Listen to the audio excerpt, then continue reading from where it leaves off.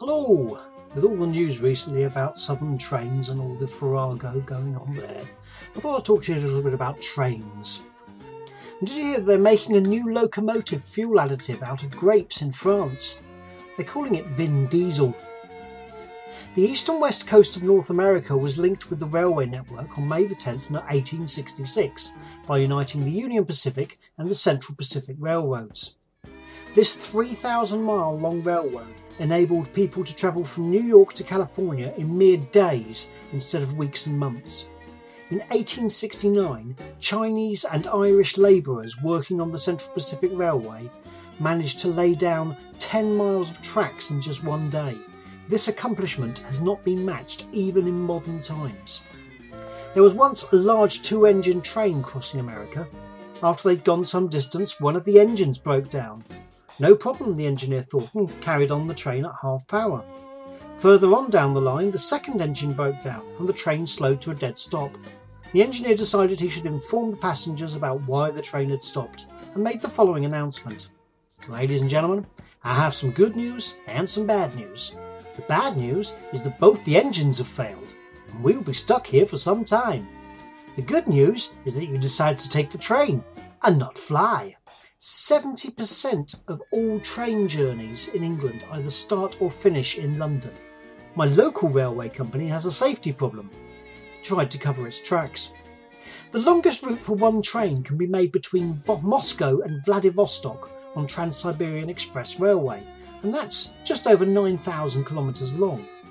The longest single uninterrupted train journey, including transfers, starts from the Portuguese coast and goes not just into China but all the way to southern Vietnam, a distance of 17,000 kilometres, about 10,500 miles. It would take a minimum of 327 hours including time zone changes. That's over 13 and a half days.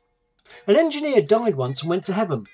On arrival he was greeted and shown the way to a fabulous railway yard. They had every type of locomotive made, all in pristine condition. They even had a lounge where he ran into many of his old friends. They sat around drinking coffee and telling lies to each other. After a couple of days he noticed that no trains ever left the yard.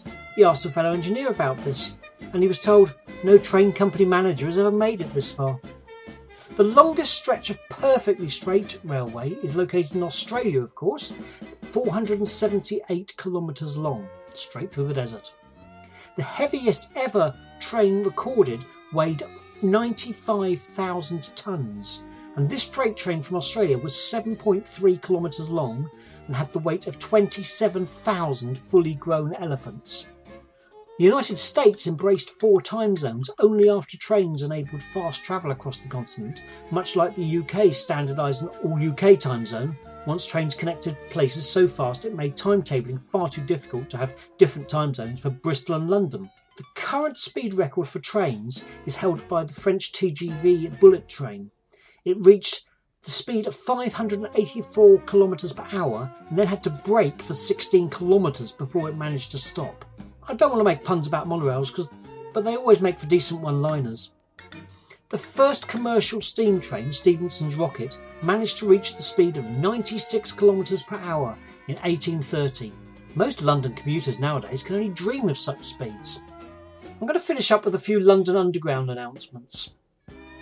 Ladies and gentlemen, upon departing the train, may I remind you to take your rubbish with you. Despite the fact that you are in something that is metal, fairly round, filthy and smells, this is a tube train and not a wheelie bin. Ladies and gentlemen, I do apologise for the delay to your service. I know you're all dying to get home, unless of course you happen to be married to my ex-wife, in which case you'll want to cross over to the westbound and go in the opposite direction. Beggars are operating on this train. Please do not encourage these professional beggars. If you have any spare change, please give it to a registered charity, or failing that, to me. Hello, this is the captain of your Uxbridge train speaking, and we will be departing shortly.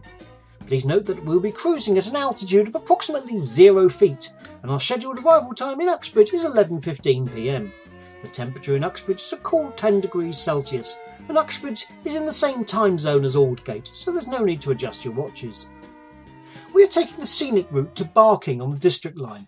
We will be stopping at all stations to Barking, with the exception of Cannon Street. This train does not stop there on Saturdays due to total lack of interest. This is Paddington Station. Please leave your valuables on the train and I will collect them at the end of my shift. That's all for this week. See you next week. Goodbye.